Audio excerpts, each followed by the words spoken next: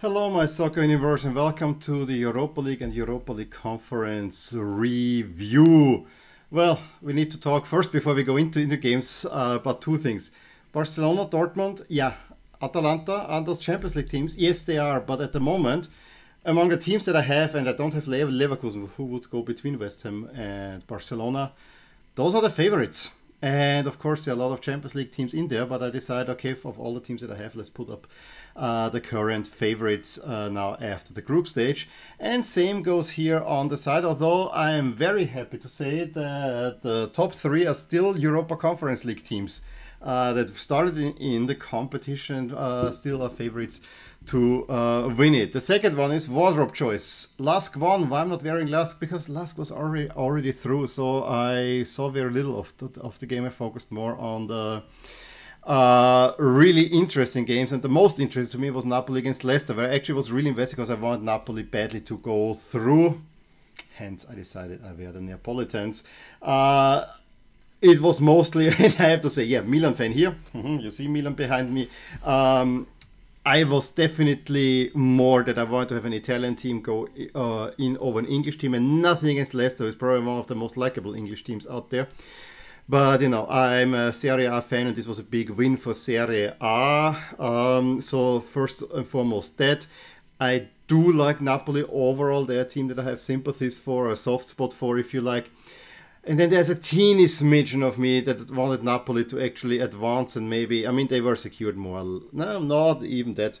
But, you know, I could see that they will get a playoff spot. I want them to continue playing in Europe to have additional games that Milan do not have. So a little smidgen was in there. But that was not first and foremost on my mind. This is when I start thinking about it.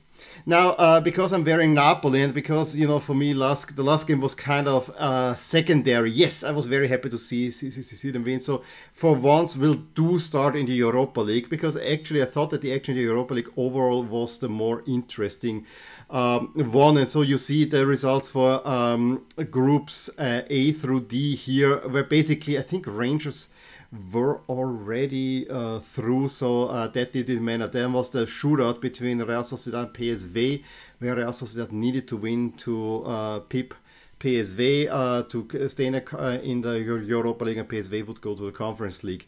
And the game was rather open for most of the time until a penalty. And you know, it's one of those hand penalties. Yes, Mwene is sliding in and he's touching it with the hand very clearly. I understand by the rules, but I feel this is not a foul. This is not a real, it's not an intentional foul play. He got hit on the hand. Okay, so be it. Oyarzabal converts, and from that moment on, in really wet conditions, let's put it that way, Real Sociedad was the better team in the 62nd. Oyarzabal converts second goal, and then late on, and in between was a Sangare yellow-red, again second yellow for, I think he hits the opponent in the face. Also one of those yellow cards, yeah, maybe, but I was no mean and ill intent there. But then Sörloth makes it 3-0, and Real Sociedad go through. In that group also Sturm Graz from Austria getting another point. Although it was a little bit lucky against Monaco. So that was a big one. However, I think the main drama of the entire evening was Group C, where we had Napoli against Leicester and Lega against Spartak, with every team still having a chance to qualify. That was an amazing onset to the whole group, which also, ahead of the group, we said it's clearly Napoli, Leicester for first spot. The other ones are kind of cannon fodder. No, anything but. And it was more or less that both games were also shootouts. Whoever wins the games is through. The only interesting thing would have been that I mean with withdrawals. And the Napoli-Leicester game, I do that one first for a good reason. Delivered on many accounts. This was an amazing first half with Unas and Elmas giving Napoli a 2-0 lead, although Leicester having a very early, I think it was Castagne was just cleared off the line or blocked on the line, could have given Leicester a lead. Leicester playing those ugly grey, black, pink jerseys that I cannot stand. But then you think 2-0 lead and it's all smooth sailing for Napoli. No. J. Evans pulls one back, and then Dewsbury Hall 6 minutes later from far out, another great shot, and it's 2-2. And at that point, I really thought that the game might fall Leicester's way. However, in the second half, Elmas with a great ball. The way he gets the ball in the box, controls it, puts it on the foot, and puts it in. Really nicely done. Puts Napoli 3-2 in front, and then Di Lorenzo almost gifted Leicester another goal. However, Madison could not convert. I mean, he plays it from the corner flag in, and Madison is clear. Or goal takes a shot. It hits the outside of the post. With maybe a little bit more clinical finishing, Napoli could have made it 4-2, but there were also chances for Leicester to equalize. So this was a highly entertaining game with Napoli winning that one, and I was personally very happy. Now, ideally, I wanted to have Leicester go through as well, and the chance was there. I did not expect it. I thought it's either Leicester or Napoli, but with a draw in Legia against Spartak, it would have been possible. Spartak took an early through Bakaev in a game that was played with many spectators, although there was only 50% vaccination ratio in Poland, which boggles the mind in many ways. So Spartak Moscow controls the game. I do like those black jerseys, I have to say, with the red. And were largely the better side, but in the second half, Legia, who is actually in the league not very good, really came back storming and had a few chances, and they got the big one with a contentious penalty call. I mean, they look at VAR, and I thought, yeah, if you need to look at that, it's probably not one. Pekard steps up, and the goalie saves it, and that was a vital save, because with the draw, Leicester would have gone through. That way, Spartak go through. And I know that Poland would have loved to see a Russian team out. I'm pretty sure about that. So, but Spartak, because of the head-to-head against Napoli, they have 6 points against Napoli. They're the group winners, and Napoli have to go in the playoffs. So, very, very interesting group. Leicester have to go to the Conference League. Eintracht Frankfurt secured their first space with a draw against Fenerbahce. That was enough for them to secure it, and Olympiacos even lose to Royal Antwerp. So that took care of that. Then in Group E, Lazio and Galatasaray, a rather dreary 0-0 draw. So there was not much, and Marseille also get the win over Lok. Well, you know, they shouldn't lose and move on in the Conference League. Braga and Crvena Zvezda and Raskar against Midtjylland was also, I mean, there was a three-way battle for the two top spots. Braga and Crvena Zvezda only play a 1-1 draw, penalties for each. However, it is enough to see both of them go through. Crvena Zvezda being the group winners, because Midtjylland cannot break down Ludogorets. If Midtjylland would have won that one, they would actually have won the group. It was that just a goal away. Celtic and Spade is a highly entertaining game. 3-2 win for Celtic. I think they 3 times took a lead. Betis could equalize twice. Missed tons of chances. So it was a little bit of a lucky win. And Ferencváros get also a bit of a lucky win, but the only first and only win in the group stage over Leverkusen, a team that was already qualified. As I said, they are second favorite, and I know a Leverkusen shirt is probably should enter my collection sooner or later, despite me not really liking them, but you know, they're good. But last season it was the same thing, where I thought I need Leverkusen, and then they crashed out of the Europa League very, very early on, and so there was no need to get a Leverkusen jerseys in the Bundesliga. They also fell out. From the Austrian perspective, a very joyous result with Rapid winning 1-0 at Genk.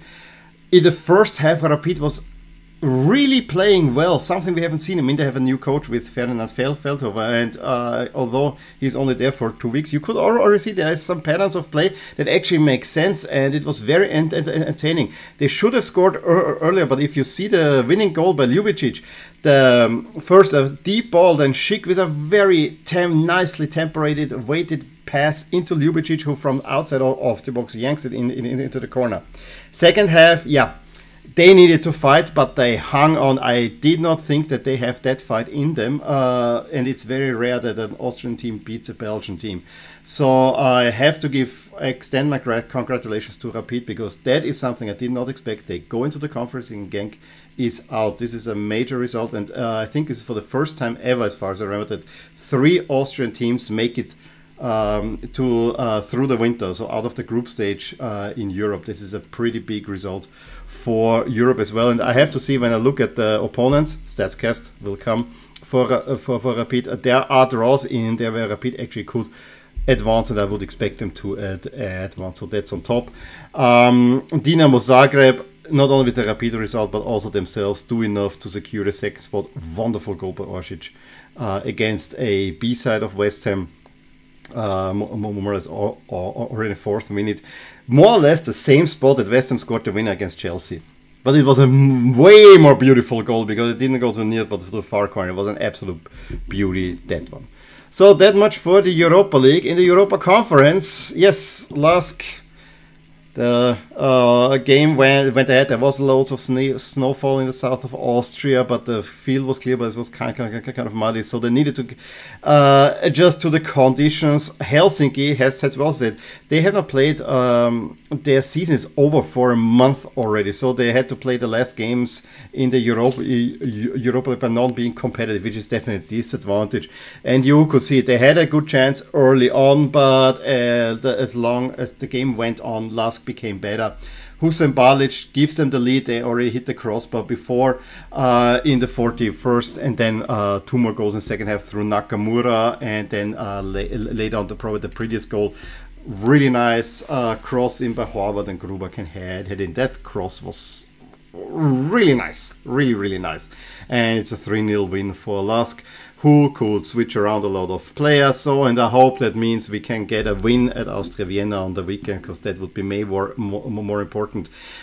Just one more thing to LASK that I wanna add.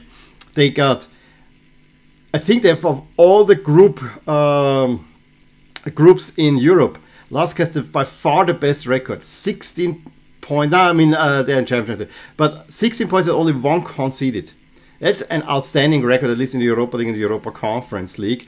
And they have made 16 points in the Conference League and 17 in the league. So you can see the disparity there in performances. And I know I think there's a whole lot down to the Thursday-Sunday rhythm. But it also has to be said that I think in Europe, the opponents are not yet used to the way LASK is playing. And I think LASK at the moment is anyway soul-searching the style that they are playing. Whereas in Austria, people already know very well how to address the last game. And in addition, it has to be said, this group with Maccabi Tel Aviv, Alashkert, and Helsinki, it's no comparison. I think maybe Maccabi Tel Aviv would play in the Austrian League. And for me, this is a really tough thing to say, because I always assumed the Austrian League is small. But the Austrian League, I think they are now number 8 in points collected in this European season. The Austrian League is one of the better ones in Europe at the moment, which to me is mind-boggling in many ways. So the opponents clearly were not on par with what LASK is usually facing in the Austrian League. Partizan in Group B with a 1-1 against Anorthosis gets also through. There were a few nerves because Anorthosis could well have snatched the winner later on. They were down, but then it was possible. But in the end, Partizan came through. Very surprising, it has to be said, that Roma actually won the group because Bode concede. Soria gets a lead through Nazariana.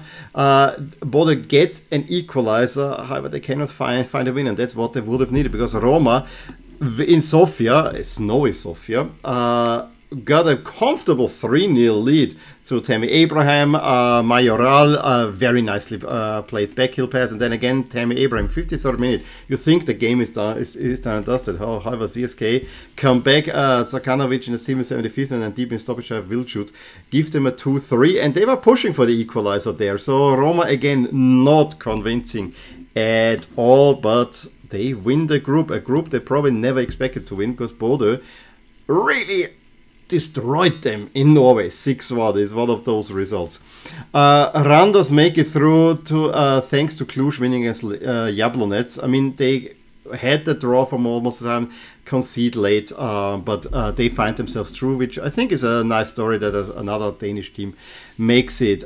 In Group E, Slavia Praha get the 1-1 against Union. Most of the time they were the better team. They take the lead through Schranz in the 50th. Union then get an equalizer, but never really could move forward. Another weird thing, they had to play, of course, in the Olympiastadion, because the Alte Försterei is a stadium that is 3/4 only standing room, which at UEFA is not allowed. And then due to corona restrictions, there were only 5,000 people allowed in an 80,000 arena, so already not so great. But then they were all put in 2 blocks, which corona distancing rules, yeah, weird. In any case, Slavia move on, probably deservedly so. In Group F, PAOK get the important win over the Lincoln Red Imps, and Copenhagen also gives PAOK some help by winning against Slovan 2-0. So I'm very happy that PAOK also made it through, although the result doesn't look as convincing. Now we have also an international incident with Spurs seemingly unilaterally declaring that they cannot play against Stade Rennes. And Vitesse had to play against Mura, and there's of course a head-to-head between Spurs and Vitesse, where Spurs actually needed to win in order to secure advancing, and then it is down to goal difference. Now, as I hear, they had only 10 players, and of course they cannot play, so I understand that. The optics of the whole thing did not look right, with Spurs just we cannot play, and UEFA is not informing, it was Spurs informing. I think this is what pissed everyone off. Rennes absolutely not happy. They said this game need to be forfeited, not postponed. And the other thing is they immediately did not agree to have him played next week. And there is a 31st December deadline where the game has to be played, so it's very curious if and when this game can be played, and it's a very unfortunate situation, especially if we test. I mean, at the first half they had a 3-0 lead, and they needed goals, but the head-to-head is even between those two. The 3-0 lead would have been already good, make it 4-5 and really give Spurs something to play for. However, they can see the late one. So, in a way, if Spurs just win by 1-0 or 2-0, now 1-0 is enough. They are through, and it's kind of a little bit... It has a foul taste to Rubio, because I think both games needed to be postponed, if you ask me. But, you know, their scheduling is rather tough. And then another scandal was that there is no VAR in the Europa League. Karabakh at Basel had a very early goal that was cleared like 1.5 meters behind the line. It was not given. Karabakh having many chances. I mean, if you read the foul score at 3-0, it looks like Basel were rolling over. No, anything but. It could have been 2 or 3-0 in the first half for Karabakh. But then Basel came back, Arthur Kazami, and I think again Arthur, later on making the convincing scoreline. But I think it was Karabakh then really devastated by the 3-0, by the early misses by the refs. So I already hinted at it during the video. There will be a StatsCast where you can see also the pots for the playoff draw, and also the probabilities of who will win, and also who are now the favorites in the Europa League. Quickly, Roma ahead of Feyenoord, ahead of Stade Rennes are the top 3. So I'm very happy that 3 Conference League teams are actually the favorites in there, because they already have moved on. So yeah, that's nice to see as well. In any case, I would like to know what you thought about the action in the Europa League and the Conference League. Give me a thumbs up if you enjoyed this video, subscribe to my channel if you want to see more. I will talk to you soon. Bye! Hey there, I really hope you enjoyed this video, and if you did, here are some videos and playlists that you actually might enjoy too. Also, please consider subscribing to my channel and hit the little bell so that you get notified whenever something happens in my soccer universe. And with that, have a wonderful day.